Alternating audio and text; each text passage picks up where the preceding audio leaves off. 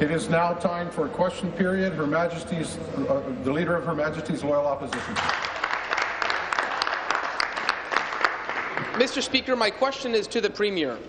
Criminal charges have now been laid against one of the Premier's most senior operatives, Jerry Lougheed Jr.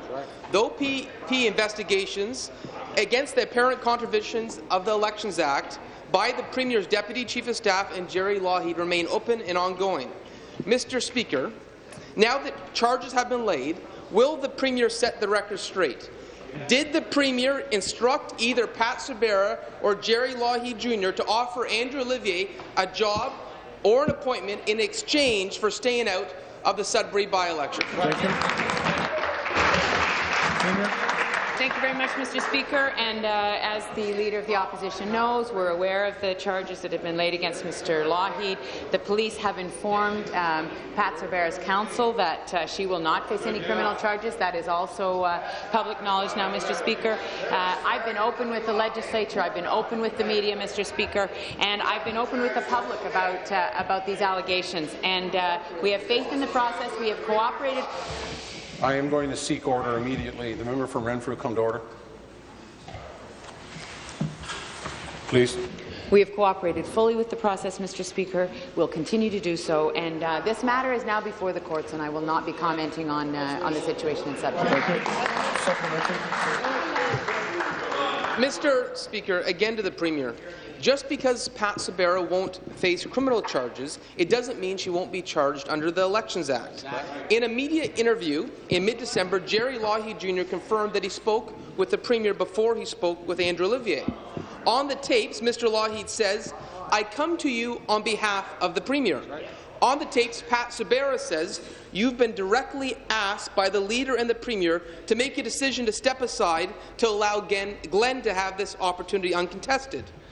In the eyes of the hardworking people in Ontario, Mr. Speaker, Pat Subera's actions are no different than Jerry Lougheed's. In fact, they may be worse. Mr. Speaker, will the Premier tell the people of Ontario what she instructed Lougheed and Subera to say and to offer to Andrew Olivier?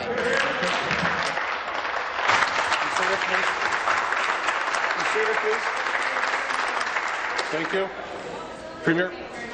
Speaker, and again, I will just remind the Leader of the Opposition that there are no criminal charges that are going to be laid against Pat Subera. That is public knowledge, Mr. Speaker. As far as I know, in terms of the Elections Ontario investigation, it is ongoing, Mr. Speaker. We have no knowledge to the converse of that, and we'll continue to cooperate with that independent investigation, Mr. Speaker. But in terms of the other questions about the Sudbury by-election, those matters are before the court, Mr. Speaker. Thank you. Final supplementary. Mr. Speaker, again to the Premier is going to have to tell the truth at some point. There is a possibility that this Premier... I'm going to ask the Leader to withdraw and to be very cautious of how we're going to say things that we can't say directly, we're not going to say indirectly. Withdraw, Mr. Speaker. Mr. Speaker, to the Premier is going to have to Mr. of Agriculture. At some point. There is a possibility this Premier will be subpoenaed to testify. There is a possibility the Deputy Chief of Staff will be subpoenaed to testify. The Premier's office must be held to the highest standard. How can the Premier, in good conscience, continue to evade answering these questions when there are serious criminal allegations of corruption that go to the heart of the highest levels of her office? Be seated, please. Thank you. Premier. I have answered questions in this House. I have answered questions in the legislature, with the media, Mr. Speaker. I have been very clear in terms of my involvement in what happened, Mr. Speaker. And there are no criminal charges that are being laid against my staff person, Pat Subera. There is an ongoing investigation in terms of the Elections Ontario, Mr. Speaker. But I would say to the Leader of the Opposition that at every juncture I have cooperated. I have worked with the investigation, Mr. Speaker. I will continue to do so. I have answered those questions, Mr. Speaker. Now there are issues that are before a criminal court, Mr. Speaker, and I won't comment. The member from Leeds, Grenville, come to order. Question, Leader of the Opposition. Mr. Speaker, my question is to the Premier. When the Liberal government couldn't negotiate a contract with the doctors, they slashed their fees paid to physicians in retaliation. The Liberals have cut $580 million from physician services as a punishment for not agreeing to the government's deal. What does this government not understand? This is a cut to patients. They aren't just punishing doctors. The government is punishing patients President in Ontario. of the Treasury Board. The people of Ontario are going to be hurt. The people that are going to be hurt are stroke patients, young families, the elderly, all those in need of Ontario's medical help and care. Mr. Speaker, why is the Premier being so short-sighted? Why does she continue to slash health care funding for frontline health care workers? Thank you. Well, Mr. Speaker, the Leader of the Opposition is talking about a negotiation. We have a deep respect and admiration for the doctors of this province, Mr. Speaker. We know how critical they are. You know, I grew up in the family of a general practitioner, Mr. Speaker. My dad has worked. He's not working now. He's going to be 90 years old next year. But, Mr. Speaker, he practiced in this province, and I know how critical primary care physicians are. It's why, Mr. Speaker, we've hired thousands more doctors, in this province than there were when we came into office in 2003, Mr. Speaker. Unfortunately, the Ontario Medical Association rejected the offer that was on the table. A third party, Justice Winkler, came in, Mr. Speaker, looked at the offer, recommended that the OMA accept the offer, Mr. Speaker. Answer. They chose not to, so we had to go forward and implement the offer, Mr. Speaker. Thank you. Supplementary. Mr. Speaker, again to the Premier. Rather than blaming hardworking doctors, let's talk about the facts. The $580 million cut to health care is threatening access to quality and patient-focused care. With 800,000 Ontarians already without a doctor and 140,000 new patients each year in Ontario, these cuts will make it even harder for people to get care they need. Cuts that will lead to the closure of many walk-in clinics. Clinics that are visited each day by the very people that don't have a family doctor. That means those patients will have no choice but to go to Emerge, and that means longer wait times at Emerge. Mr. Speaker, the damage from these cuts is being felt in communities large and small. Will the Premier get her priorities straight and stop this assault on frontline health care in Ontario? Thank you. Be seated, please. Be seated, please. Premier. I know that the Minister of Health and Long-Term Care is just raring to answer the supplementary, Mr. Speaker, but let me just be clear. Despite the fact that this member was in the federal government at the time when Stephen Harper slashed the Canada Health Transfer.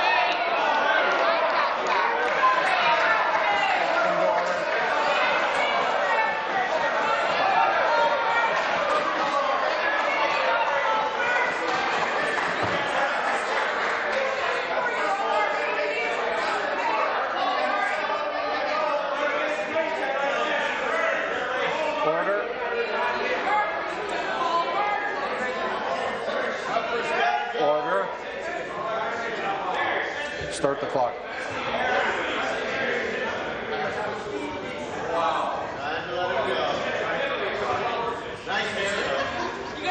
Wow. The member from Nepean Carleton will come to order. And the member from Renfrew Nipissing Pembroke will come to order.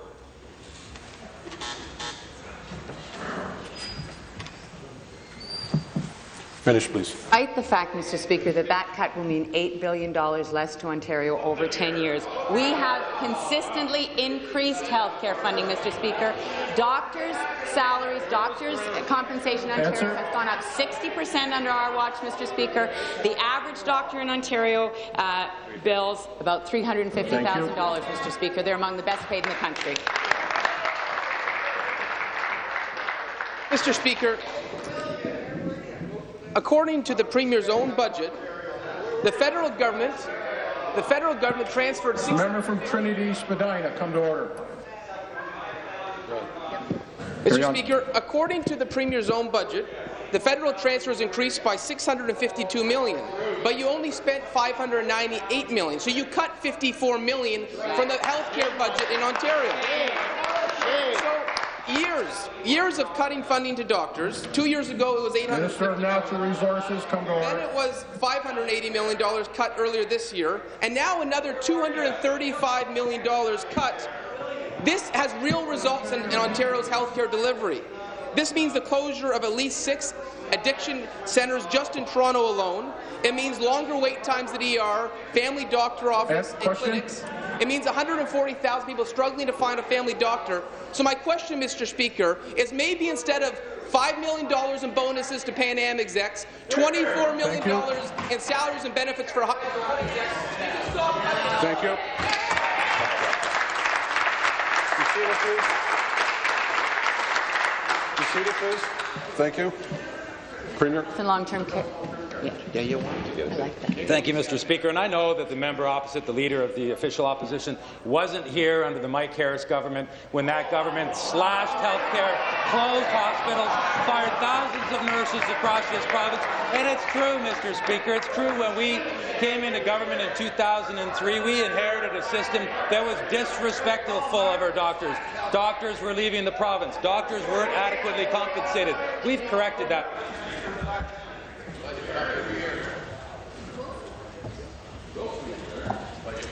Minister of Aboriginal Affairs.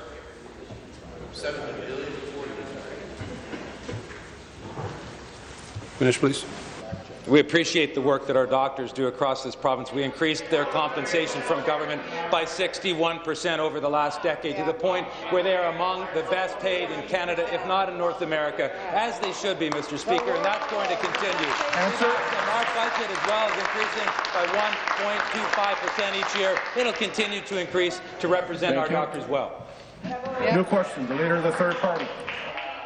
My question's for the Premier. Last January, at the beginning of her efforts to hide her role in the role of her office in the Sudbury bribery scandal, the Premier issued a statement saying that Mr. Lougheed, quote, is not government or Liberal Party staff. He speaks for himself, unquote. But Mr. Lougheed certainly seemed to think that he was speaking for the Premier, Speaker, and it's a bit rich for the Premier to distance herself from a well-known senior Liberal bagman who has raised a lot of money for her campaigns and has raised a lot of money for Mr. Trudeau's campaign. Does the Premier still stand by her statement that Mr. Lougheed wasn't speaking for her or anyone in her office? Thank you. Premier.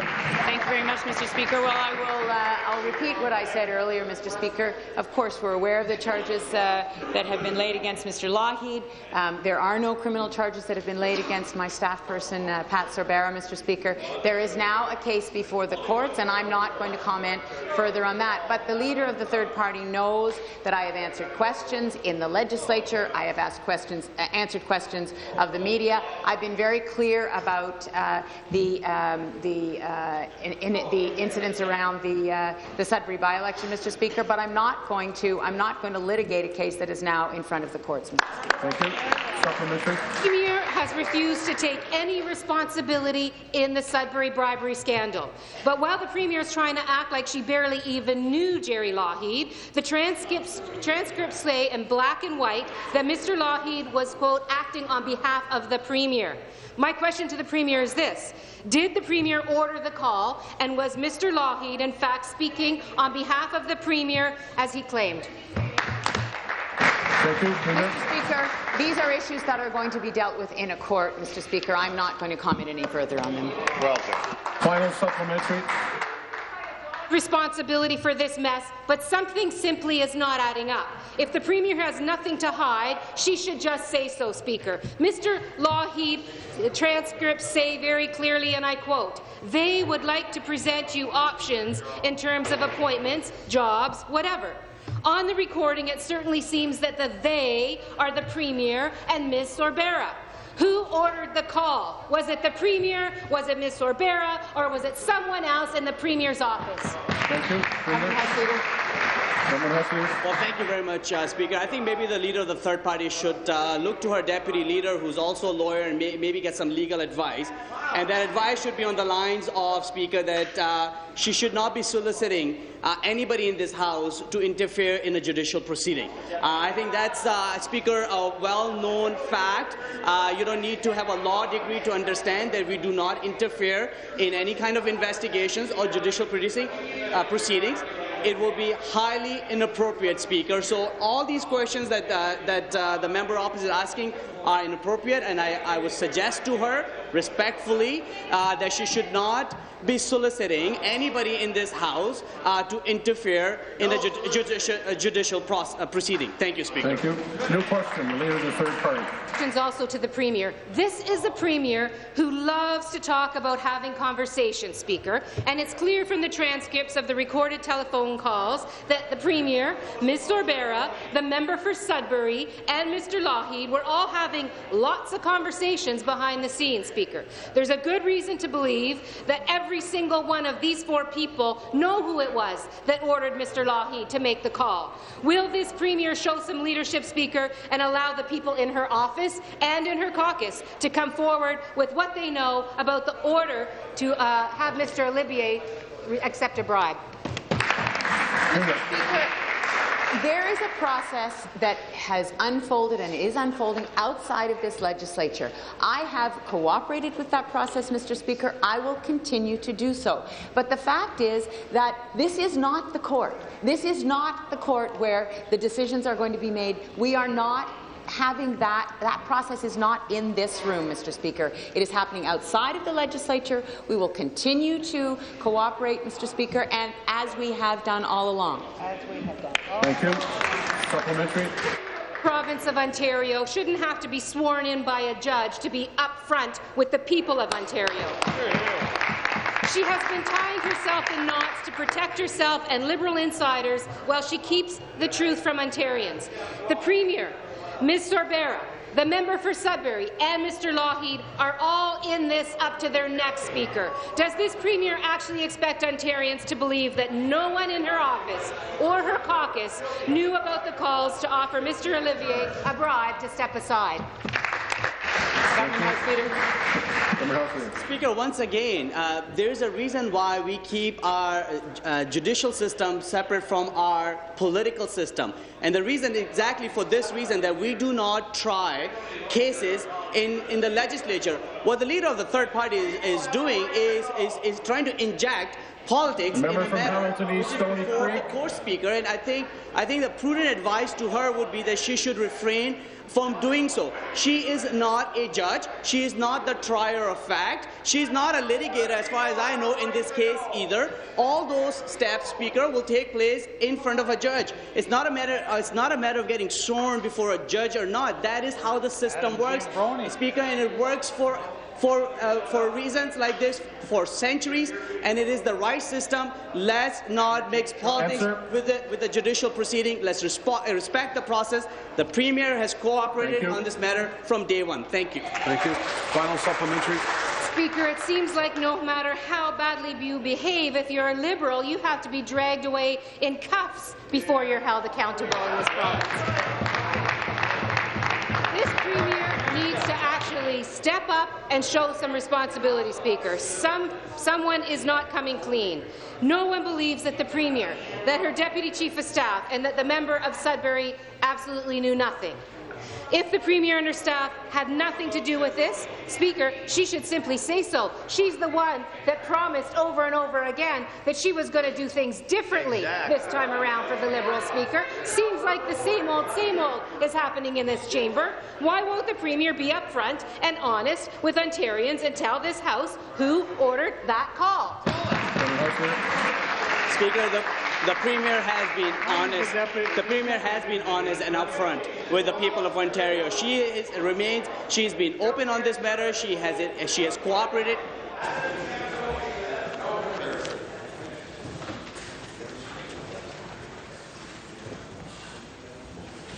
Government House Leader. Speaker, the Premier has cooperated on this matter from day one, but we are not going to break rules by interfering in a judicial proceeding, and I think the Leader of the Third Party should also refrain from doing so.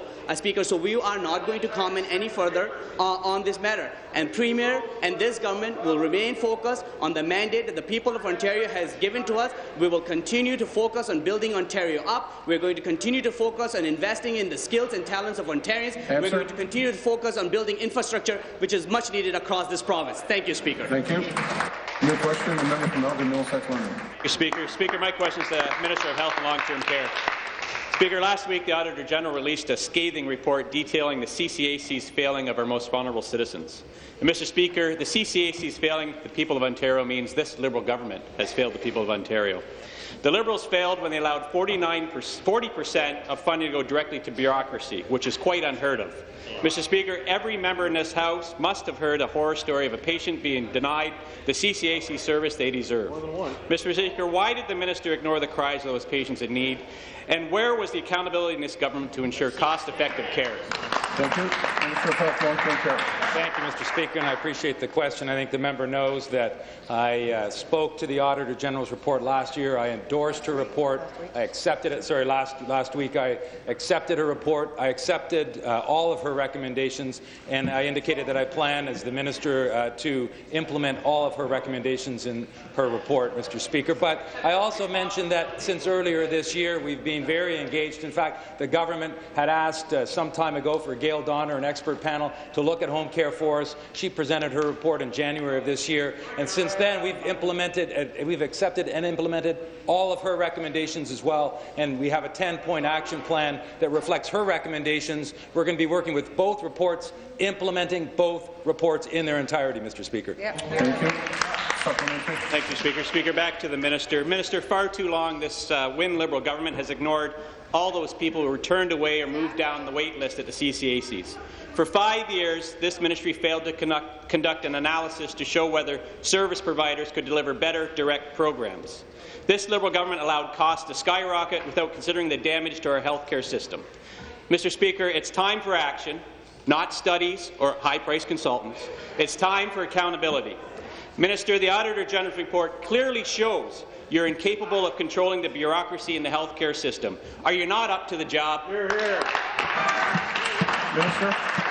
Well, Mr. Speaker, the member opposite knows because he has a background in the health sector, and I appreciate that and enjoy the fact that he will be an effective critic for that and I'm sure other reasons. But I want to say, Mr. Speaker, that we have world-class health providers that are working in our CCACs and with the contracted agencies providing support to people, roughly 800,000 Ontarians around the year. But I want to point out that the party opposite did vote against our $250 million increase annually for our CCACs, for home and community care going forward in the next 3 years. We're investing $2.5 billion in our CCACs. We're implementing. We're not having another study. We're not doing another review.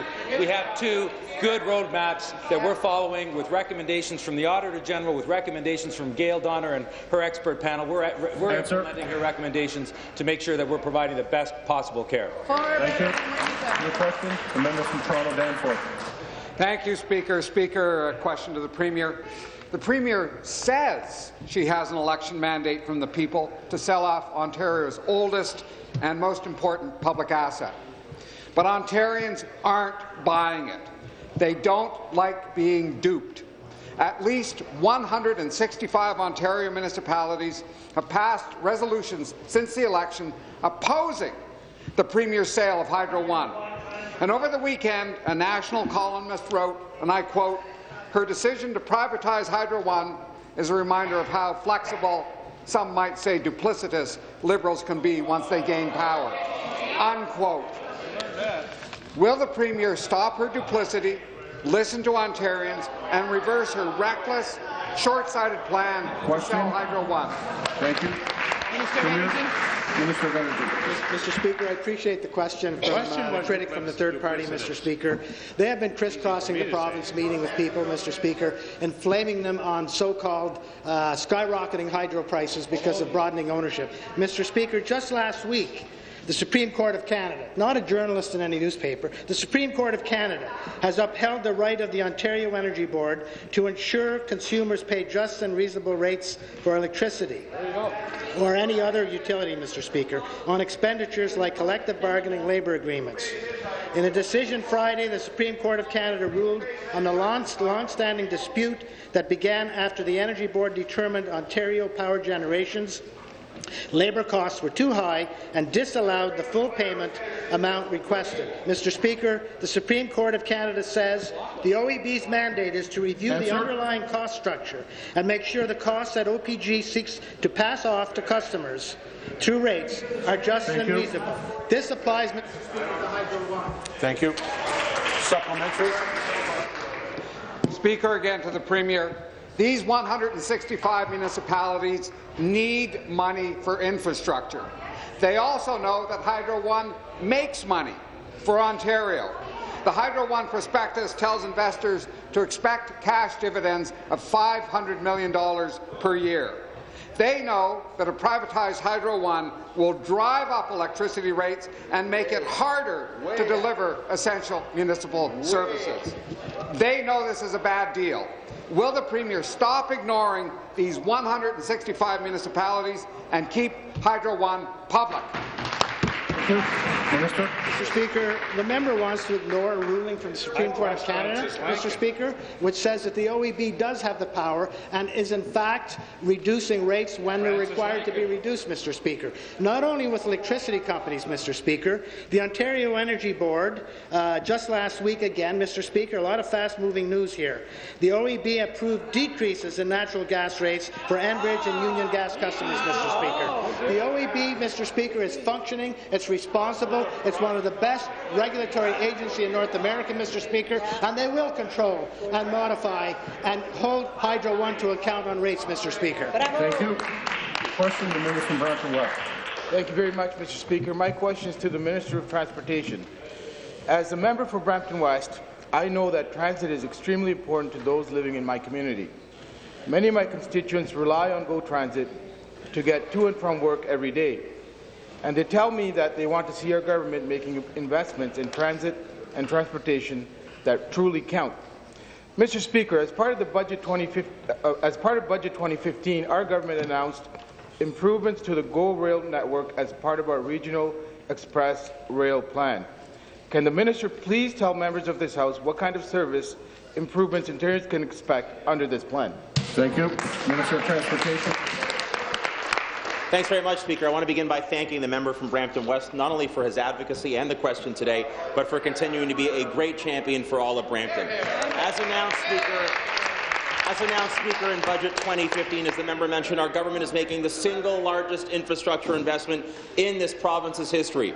We are investing $13.5 billion to improve the entire GO Transit network as part of our Regional Express Rail Plan. As part of that plan, Speaker, we will be giving those living in the GTHA new travel options with faster and more frequent service and electrification on core segments of the GO Rail network. And specifically, Speaker, that means that these investments will more than double peak service and quadruple off-peak service compared to today. Reduce journey times for some cross-region transit trips by as much as 50%, Speaker, and a much wider range of travel options for those living in and around the GTHA. Progress is already being made, but our government will continue to work with Metrolinx to deliver on this important plan. Thank you. Supplementary. Thank you. Thank you very much, Mr. Speaker, and I want to thank the Minister for his response.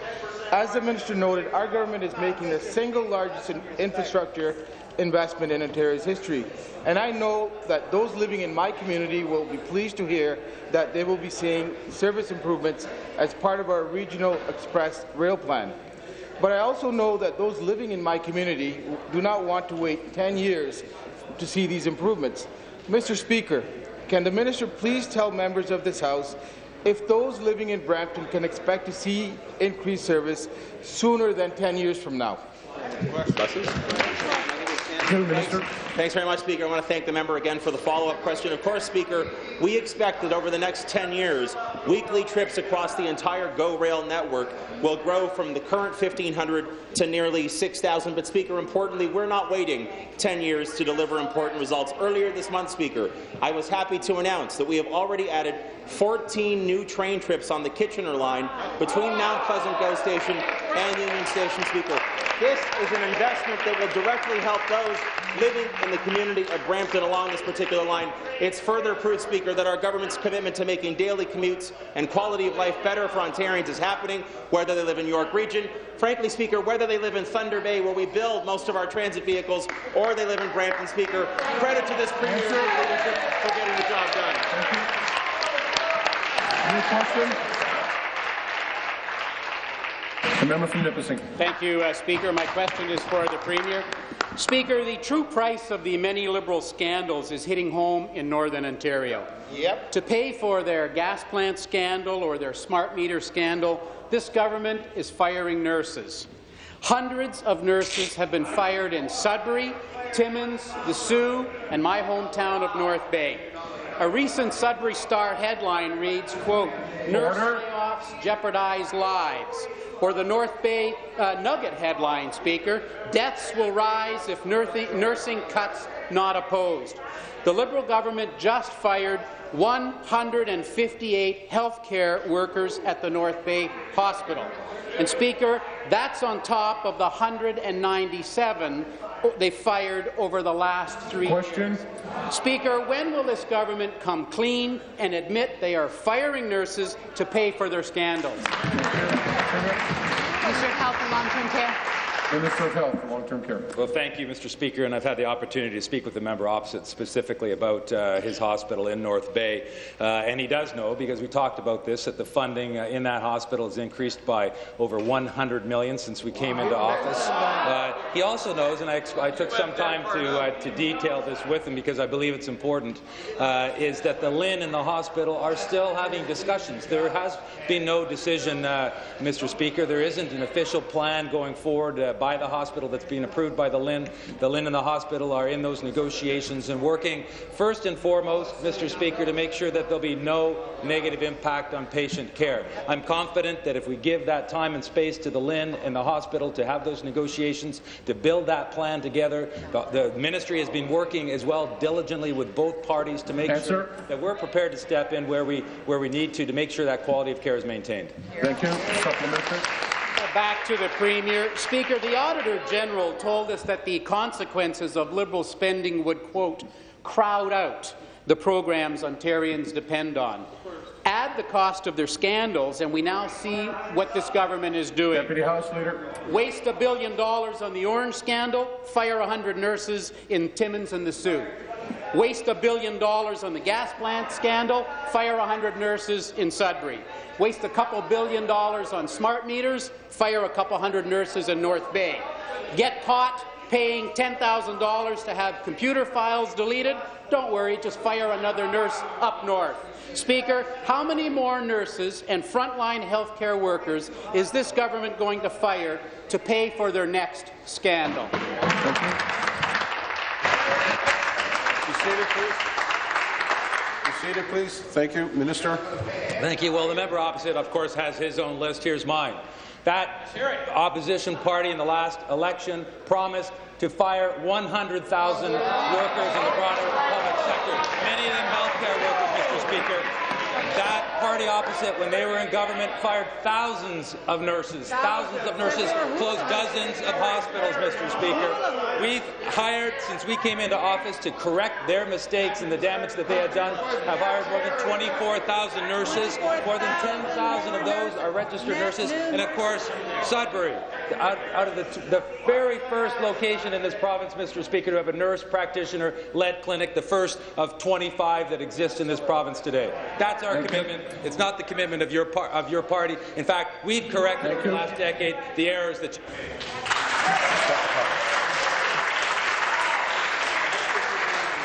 As you have been reminded, this is the chair that you speak to and not through. This is the chair that you speak to when asking questions and delivering answers. New question, the member for Timmins, James Bay. My question through you, Mr. Speaker, is to the Premier. Your Liberal operative, Mr. Lougheed, who has done a lot of work for both yourself and Justin Trudeau, has said that he'd been trying for years to get Mr. Thibeault to run in the Ontario legislature. In the end, there was just one problem, and that was there was a Mr. Olivier who wanted to run in that nomination. Surely this hurdle must have come up in your discussion with Mr. Thibeault. Our question simply is this. Can you confirm that you actually talked about the problems in regards to the nomination with Mr. Thibeault before he ran? Government House Leader. I think, again, Speaker, I'm not sure the member heard my response earlier, and I will restate that I think the opposition should not be soliciting the government to interfere in a judicial proceeding. It will be highly inappropriate. Speaker, our system ensures that there is clear delineation between the political side, the legislative branch, and the executive branch, and that from the judicial, the court system, Speaker. And I think it will be. I think the member will agree with me that it will be very inappropriate for any member of this House to interfere this matter or speak to it. We'll let the judicial proceeding to continue and have the facts come out and deliberations made at that stage. Thank you. Thank you. To the chair, please. Supplementary. Through you, Speaker, back to the Premier. No, I don't agree with that. The facts are Mr. Thibeault had discussions with a number of Liberal operatives, including the Premier, in regards to running in the Sudbury by-election. Our question is a very simple one. Did the Premier or anyone else have discussions with Mr. Thibeault vis-a-vis the problems they were going to have when it came to the nomination process, yes or no? Thank you. Sir, Speaker, with all due respect to the member opposite, he should know that in our system, facts are not litigated in the chamber of the House. There's a reason, Speaker, a judge is referred to as the trier of fact. It's the judge's job to be able to determine the fact.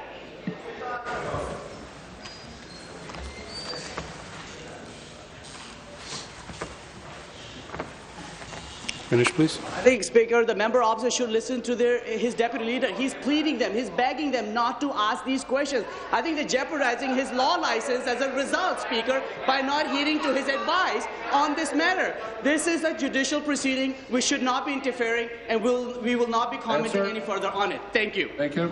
New question, the member from Kitchener Centre. Thank you, Mr. Speaker. My question is for the Minister responsible for Seniors Affairs. Minister, the oldest members of the baby boom generation in North America turned 65 in 2011. By the year 2036, our province's older adult population will more than double to 4.1 million seniors. This major change is going to affect every jurisdiction in Canada, and it's presenting both challenges and opportunities for every community here in Ontario. Minister, you recently launched the Age-Friendly Community Planning Grant that's going to help build more accessible and inclusive communities across the province. This funding is very important, and it's been well received by municipalities and organizations across the province, including in my riding of Kitchener Centre, where the City of Kitchener received $50,000. Speaker, can the minister please inform this House how this new grant is going to help improve the lives of seniors in Ontario? Minister responsible for Seniors Affairs. Thank you very much, Speaker, and thank you to the member from Kitchener Centre. Speaker, our new $1.5 million age-friendly community planning grant program is yet another example of our government's commitment to seniors in this province. This funding is providing grants to municipalities and organizations to undertake essential strategic planning in their communities with a strong focus on seniors. It is assisting community to decide what local improvement they can make to enable people of all ages to fully participate in life, such as installing automatic doors, adding benches in parks and roadways, increasing accessibility of retail centres and transportation, and installing countdown timers at crosswalk.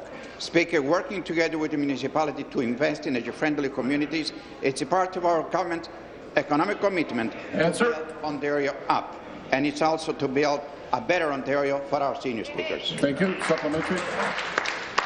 Thank you, Mr. Speaker. It's very encouraging to see the steps that we are taking to actively support municipalities across Ontario as they plan to accommodate seniors to contribute and stay active in all aspects of life. Now, in my community, as mentioned, the municipality is receiving $50,000 for a project that's going to conduct a needs assessment and develop an action plan to address any identified needs and gaps for seniors in Kitchener.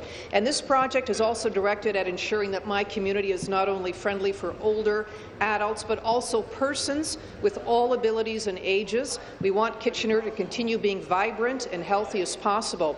And I've already received lots of positive feedback from the city and from local seniors groups that are expressing interest and gratitude for this funding. Speaker, can the minister please elaborate on other initiatives that we have undertaken to develop more age-friendly communities across Ontario? Thank you. Minister. Speaker, again, thanks to the member. Our collective challenge is to ensure our communities grow to meet the evolving needs of every person, regardless of their age or ability, Speaker. This is why the age-friendly community planning is so important, and it is why we will continue to work with municipalities, seniors organizations, and community partners as well. Speaker, Ontario is investing an additional $200,000 in an outreach initiative program to provide free assistance across the province to communities that are interested in adopting an age-friendly planning principle. We have developed an invaluable planning guide, Speaker, to provide essential information to municipalities on development, implementation, and evaluation of plans for age-friendly communities. As well, we have been partnering with the University of Waterloo, the Ontario Interdisciplinary Council of Aging and Health, and Seniors Health Knowledge Network to lead this particular outreach, Speaker. We will continue to find new ways to serve our senior speakers. Good question, the member from Prince Edward Hastings. Thank you, Speaker. My question is for the Premier this morning. Premier, one of the most frequent issues that comes up in my constituency office in Belleville is home care, or the lack of it. Patients and their families are often on the receiving end of much less care than what the CCAC has originally promised them.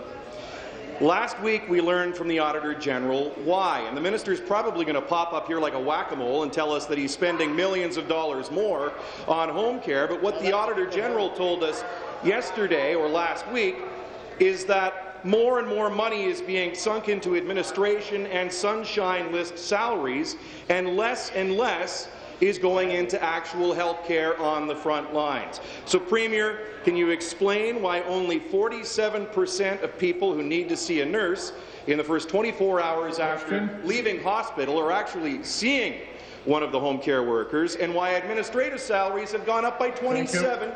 Good question. Thank you, Mr. Speaker. I appreciate the question, and it is unacceptable, that figure that he just described about the rapid response nurses, that it's so important when individuals do transition out of hospital that they can expect to receive that care when they arrive home to support them. So we will be working with our LHINs and our CCACs to make sure that we can improve that, to set targets and to measure the success, so we actually see that improvement in that area.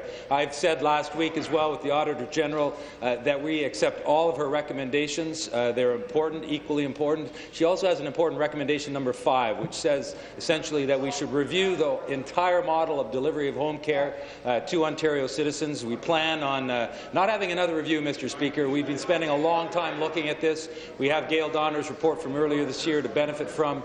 We're taking the whole set of recommendations and moving forward to make sure that we're providing the best possible care we can for these vulnerable individuals. Thank you.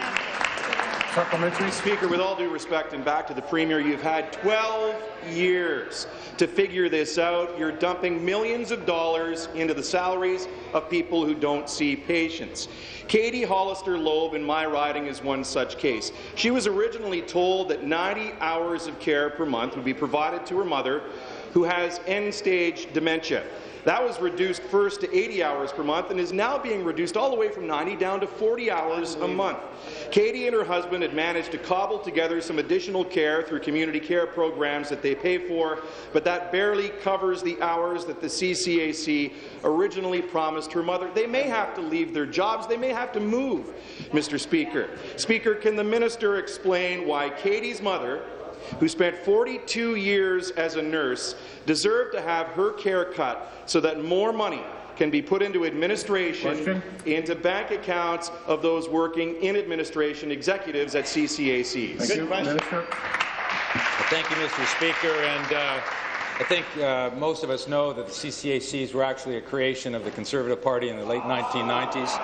And, Mr. Speaker, we actually saved a significant amount of money when we took the PC's 43 CCACs that they created around the province and reduced them to 14 so that they were coordinated well with the LHINs as well. The member from Renfrew, Nipissing, Pembroke, Warren.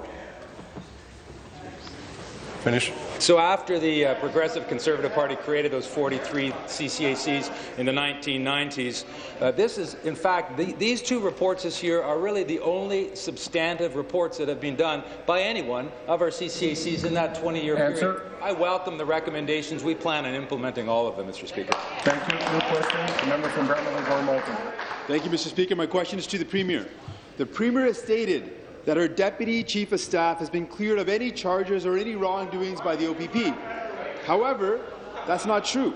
It's been made explicitly clear that the investigation is still ongoing, and charges may still be filed against her staff under the Provincial Elections Act.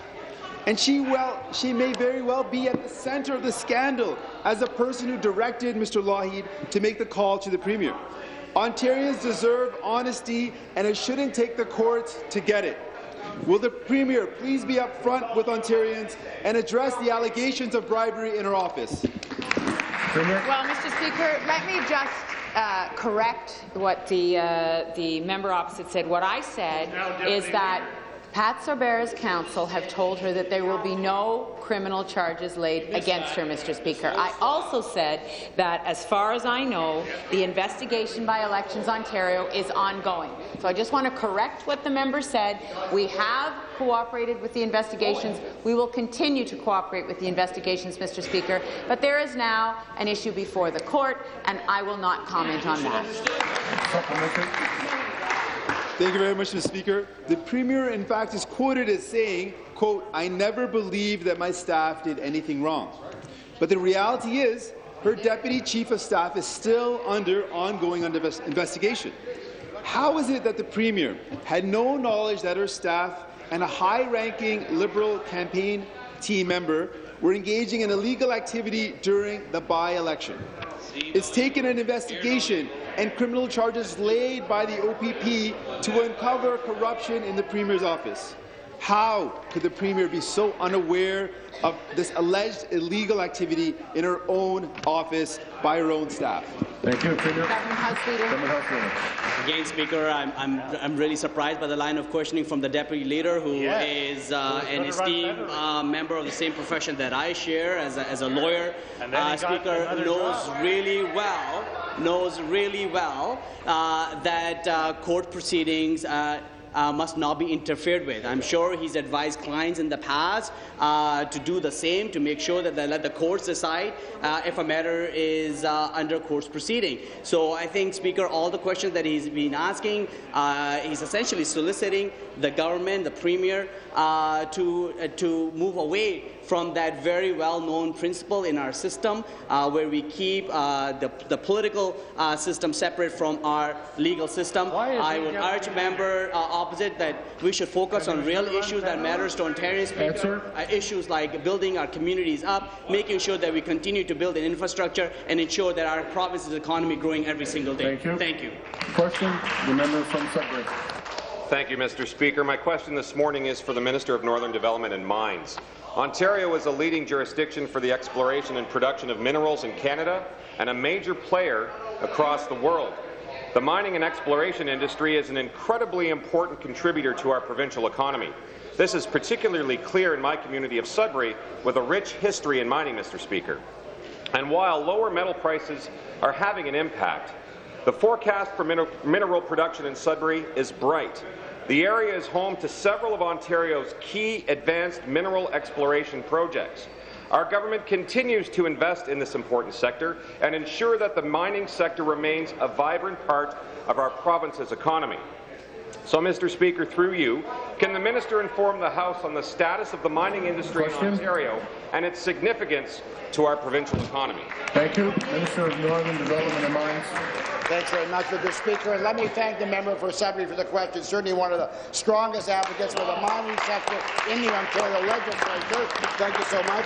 And Speaker, we are indeed proud of the fact that Ontario remains a leading jurisdiction for the exploration and the production of minerals in Canada, and a major player across the world. We have world expertise in mine financing, geology, engineering, the advantages of a strong economy, competitive business costs, and world-class research and the development environment as well. The bottom line is pretty interesting. In 2003, exploration expenditures in the province of Ontario were $219 million. In 2014, despite some of the challenges in the sector, they were over $500 million, which is great news.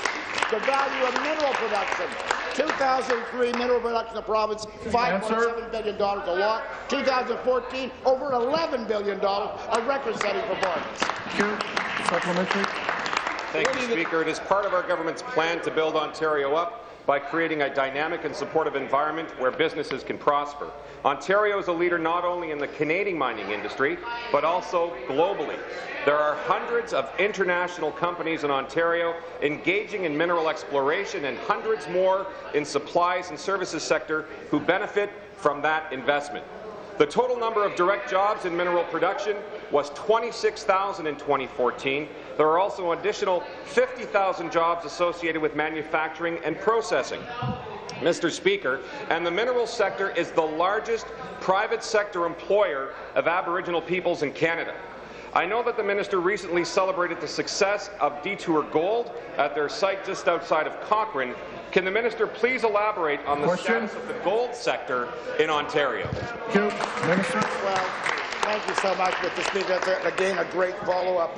Just last week, I was joined by a number of municipal leaders and Aboriginal leaders on an exciting trip to Detour Gold's site, just a couple of 100 kilometers from Cochrane, as they poured their 1 millionth ounce of gold. And that, of course, is only 30 months after their first gold bar in February 2013. It was a tremendous experience to see them pour the molten gold, and only moments after I was holding that solid gold bar in my hand, they wouldn't let me take it with me. Let's put our province's gold sector in perspective, Speaker. Approximately 2/3 of the exploration spending have gone towards exploration for gold in 2014, with similar spending expected this year, and much of this spending is in key gold projects in traditional gold camps across Northern Ontario. We've got a great story to tell the mining sector, Mr. Speaker, and certainly we're very, very proud of the strong role Ontario plays. Your question, the member from Woodstock. Very much, Mr. Speaker. Mr. Speaker, my question is to the Minister of Municipal Affairs and Housing. Minister, I hope you will remember in 2013, municipalities in Ontario were hit with a major ice storm that took out hydro for days and resulted in damages that cost millions of dollars. Almost 2 years later, many municipalities are still waiting for part of the emergency support they were promised. When asked why this was taking so long, the Parliamentary Assistant of Municipal Affairs and Housing blamed the municipalities. Could the Minister of Municipal Affairs and Housing tell us whether he agrees the delay is the fault of municipalities or whether the provincial government should take the blame? Hear, hear. Thank you. Minister of Municipal Affairs and Housing. Well, someone once said no one's guilty, but everybody's responsible. So I wouldn't want to tag responsibility for the slowness of any system on anyone, especially the federal government that has to clear the applications and are much more stringent in terms of the requirements, which played some role. I wouldn't want to do that in this House because that would be unfair. So there were some struggles. Municipalities had to document their real costs. There was a procedure set out to allow that to happen. We followed that procedure, and there was a lot of money delivered to municipalities to assist, money that we hadn't budgeted for, but still delivered. Well, Mr. Speaker, partial funding after 2 years is not the emergency support these municipalities had been promised. The government took over 9 months to even create an application and waited until November to do the training. That's the following year. We all know municipalities went to great lengths to get those applications done last winter and get them in. Municipalities, and with that you will know municipalities are not the problem with this program. Would the minister apologize for his parliamentary assistant's attempt to blame municipalities and apologize for his failure to deliver the emergency support municipalities need now and yesterday, not next. You seated, please. You seated, please. Thank you. Minister. Well, Mr. Speaker, we'd much rather point direction than fingers. I'm not going to apologize on behalf of municipalities for whatever time it took for them to get their material together. We respect municipalities. They work hard. And by the way, let me just take a minute to compliment the EMS workers and the hydro workers who worked tirelessly to recover from that ice storm. It was something that befell our province, which we didn't anticipate. But when push came to shove, we all worked together to respond appropriately. Thank you. Thank you. New question, the member from Nickelville. Merci, Monsieur le Président. Ma question sera pour la My question is for the Prime Minister. The Premier. Junior is. They know he is a Liberal fundraiser for the Premier and right now for Justin Trudeau. They know that he is a senior Liberal insider who does the bidding for the provincial and federal parties in Sudbury and beyond. The Premier was given a chance to show some integrity and show that she is the Premier for all of Ontario.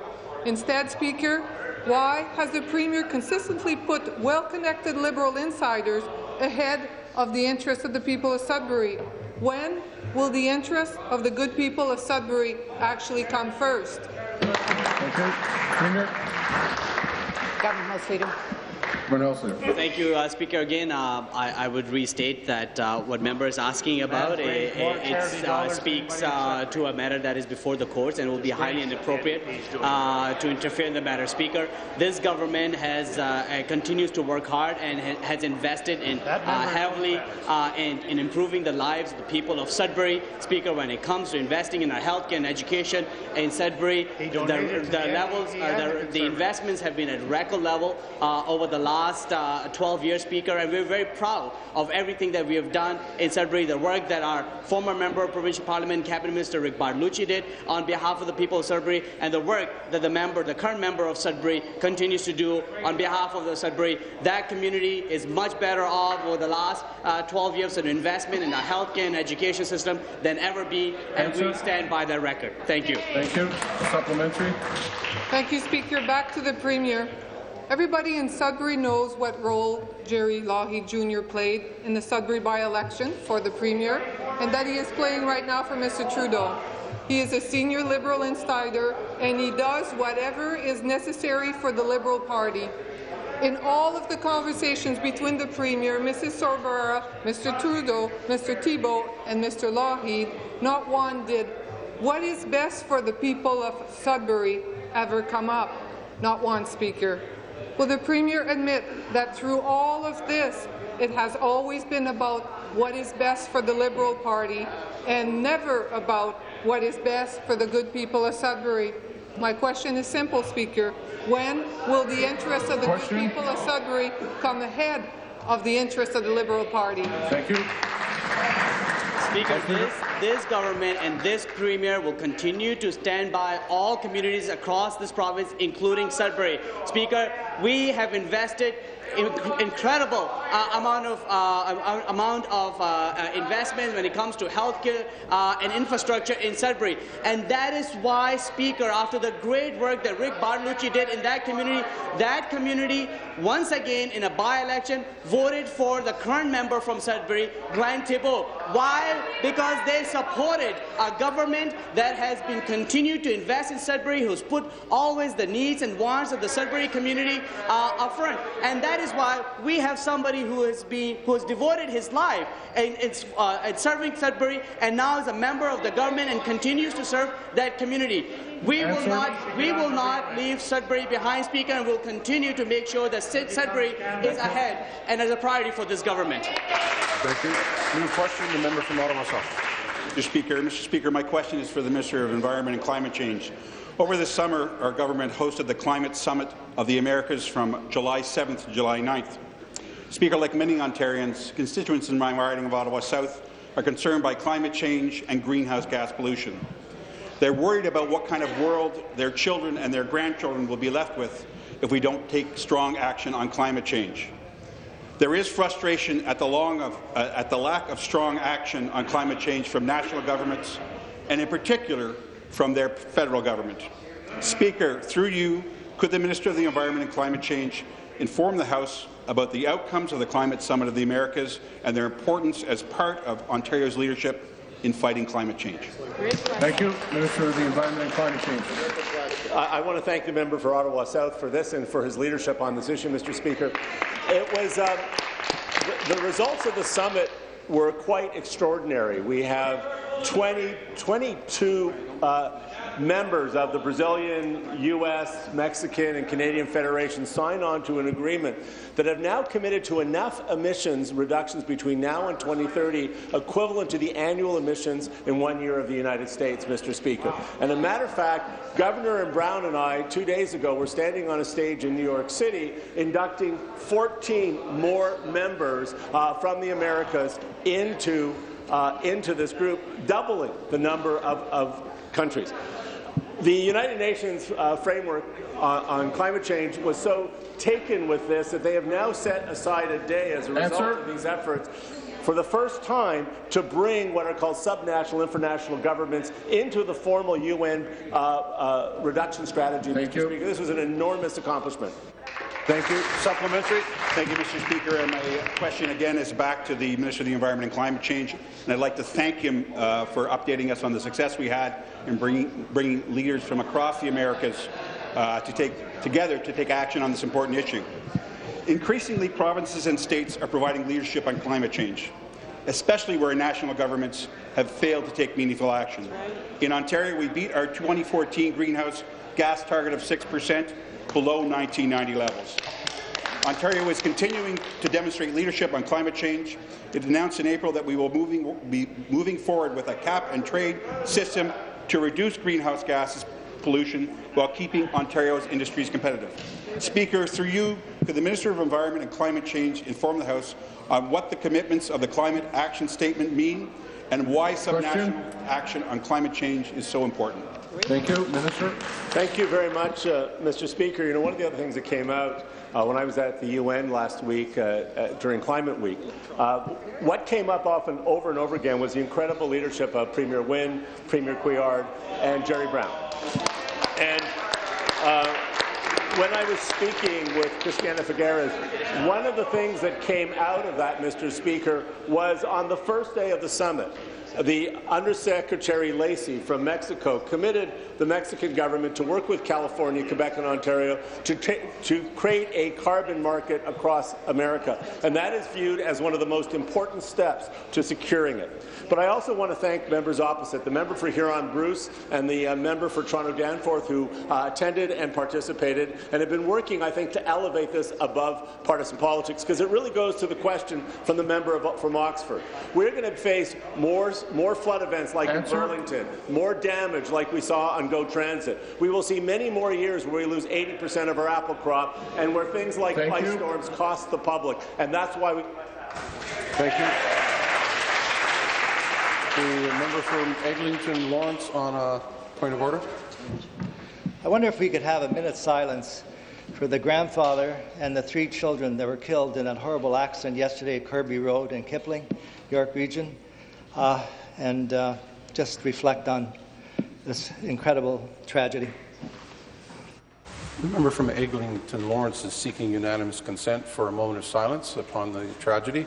Do we agree? Agree. Could I ask all members in the House and all visitors to please rise for a moment's silence?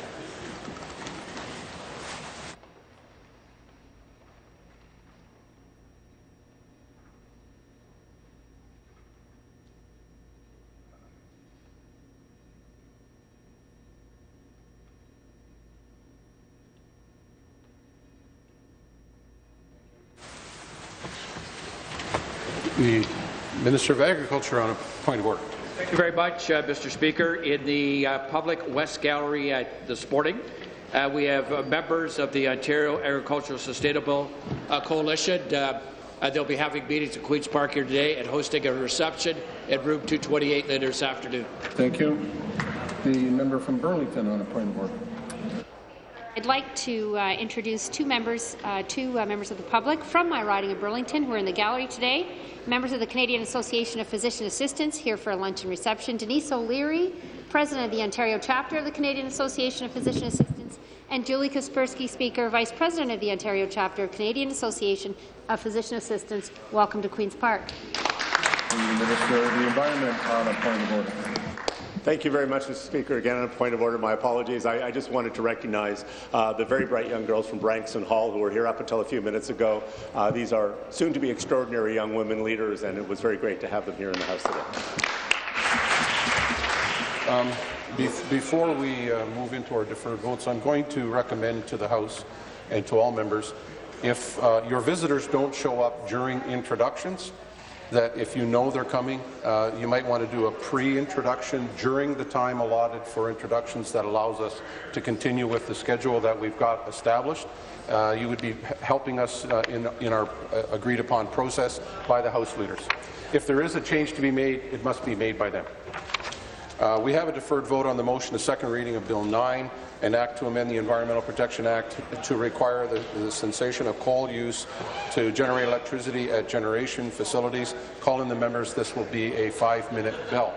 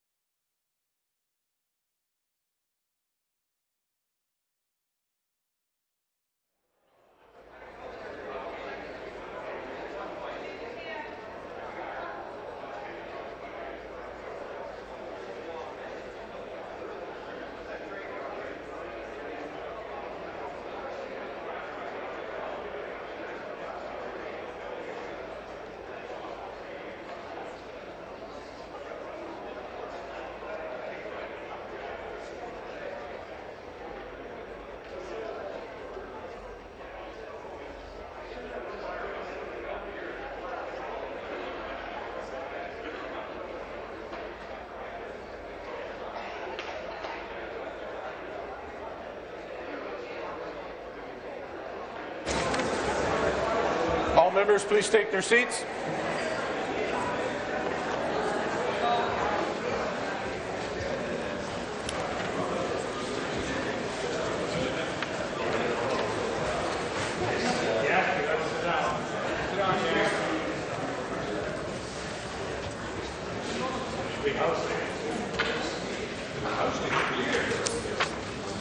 On December 2nd, 2014, Mr. Murray moved a second reading of Bill 9, an act to amend the Environmental Protection Act to require the cessation of coal use to generate electricity at generation facilities. All those in favour, please rise one at a time and be recognized by the clerk. Mr. Murray. Mr. Murray. Mr. Matthews. Mr. Naqvi. Mr. Bradley. Mr. Bradley. Mr. Shirelli. Mr. Shirelli. Madame Mayor. Madame Mayor. Mr. Sousa. Mr. Sousa. Ms. Wynne. Ms. Wynne. Ms. Matthews. Ms. Matthews. Mr. Hoskins. Mr. Hoskins. Ms. Sandals. Ms. Sandals. Mr. Duguid. Mr. Duguid. Ms. McCharles. Ms. McCharles. Mr. Quinter. Mr. Quinter. Mr. Cole. Mr. Cole. Mr. Takar. Mr. Takar. Mr. Berardinetti. Mr. Berardinetti. Mr. Delaney. Mr. Delaney. Mr. Dillon. Mr. Dillon. Mr. Orzetti. Mr. Orzetti. Mr. Gravel. Mr. Gravel. Mr. McMeekin. Mr. McMeekin. Mr. Moridi. Mr. Moridi. Mr. Coteau. Mr. Coteau. Mr. Leo. Mr. Leal. Mr. Flynn. Mr. Flynn. Mr. Zimmer. Mr. Zimmer. Madame Lalonde. Madame Lalonde. Mr. Quadri. Mr. Quadri. Mr. Balkison. Mr. Balkison. Ms. Albanese. Ms. Albanese. Mr. Dixon. Mr. Dixon. Ms. Manga. Ms. Manga. Mr. Pratt. Mr. Pratt. Ms. Hunter. Ms. Hunter. Mr. Sergio. Mr. Sergio. Mr. Morrow. Mr. Morrow. Ms. Jassy. Ms. Jassy. Mr. Del Duca. Mr. Del Duca. Ms. Domerla. Ms. Domerla. Ms. Wong. Ms. Wong. Mr. Fraser. Mr. Fraser. Mr. Anderson. Mr. Anderson. Mr. Baker. Mr. Baker. Mr. Ballard. Mr. Ballard. Mr. Dong. Mr. Dong. Ms. Hogarth. Ms. Hogarth. Ms. Koala. Ms. Koala. Ms. Molly. Ms. Molly. Mrs. Martin. Mrs. Martin. Mrs. McGarry. Mrs. McGarry. Mrs. McMahon. Mrs. McMahon. Mr. Milchin. Mr. Milchin. Ms. Naidu Harris. Ms. Naidu Harris. Mr. Potts. Mr. Potts. Mr. Rinaldi. Mr. Rinaldi. Mrs. Verneal. Ms. Verneal. Mr. Tebow. Mr. Tebow. Ms. Thompson. Ms. Thompson. Mr. Arnott. Mr. Arnott. Mr. Hardiman. Mr. Hardiman. Ms. McLeod. Ms. McLeod. Mr. Wilson. Mr. Wilson. Ms. Jones. Ms. Jones. Mr. Brown. Mr. Brown. Mr. Clark. Mr. Clark. Mr. Fidelli. Mr. Fidelli. Mr. Yakubuski. Mr. Yakubuski. Mr. Miller Perry Sound Muskoka. Mr. Miller, Perry Sound, Muskoka. Ms. Scott. Ms. Scott. Mrs. Monroe. Mrs. Monroe. Mr. Urich. Mr. Urich. Mr. Hudak. Mr. Hudak. Mr. Walker. Mr. Walker. Mr. Smith. Mr. Smith. Mr. Harris. Mr. Harris. Ms. Marteau. Ms. Marteau. Mr. McDonnell. Mr. McDonnell. Mr. Pettipies. Mr. Pettipies. Mr. Tabbins. Mr. Tabbins. Mr. Singh. Mr. Singh. Ms. Horvath. Ms. Horvath. Mr. Bisson. Mr. Bisson. Mr. Vantoff. Mr. Vantoff. Ms. DeNova. Ms. DeNova. Mr. Miller Hamilton East Stony Creek. Mr. Miller, Hamilton East, Stony Creek. Ms. Sattler. Ms. Sattler. Mr. Nadishak. Mr. Nadishak. Ms. Armstrong. Ms. Armstrong. Madame Jalina. Madame Jalina. Ms. Fife. Ms. Fife. Ms. Forster. Ms. Forster. Mr. Montag. Mr. Montag. Mr. Hatfield. Mr. Hatfield. Mr. Gates. Mr. Gates. Ms. French. Ms. French. All those opposed, please rise one at a time and be recognized by the clerk.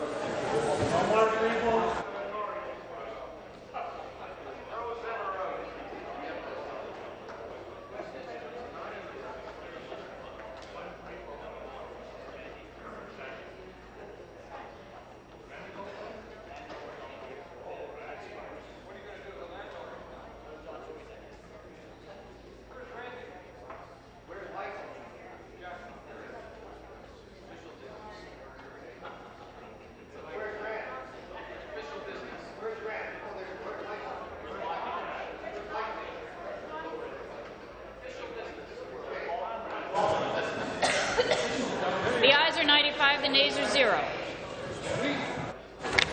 The ayes being 95 and the nays being 0, I declare the motion carried. Second reading of the bill. Deuxième lecture du projet de loi. Pursuant to the order of the House dated June 2, 2015, the bill is ordered referred to the Standing Committee on General Government. There being no further deferred votes, this House stands recessed until 1 p.m. this afternoon.